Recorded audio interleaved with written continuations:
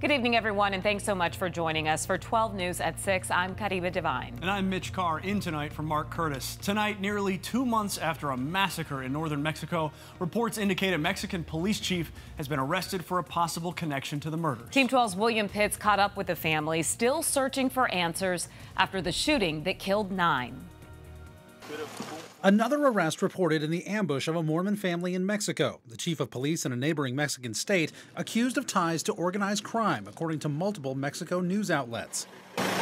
9 people, 3 mothers and 6 kids were killed in the massacre near La Mora in November. The cars riddled with bullets and caught fire.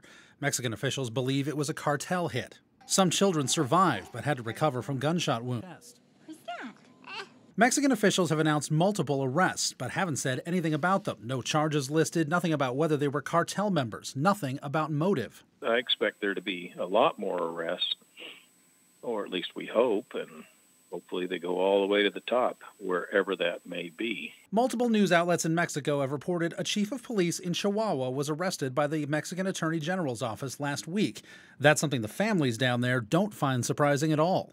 We feel like it's just really small fish. In Mexico, pretty much most of the chief of police and the police are cartel members anyways. La Mora is one of a number of Mormon towns in Mexico, leftover colonies from the earlier days of the Mormon Church.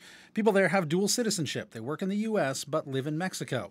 The community's held funerals over 2 days, laying the victims to rest. Look to God, to contemplate on the plan of life that He's given us. Afterward, many families packed up and left town.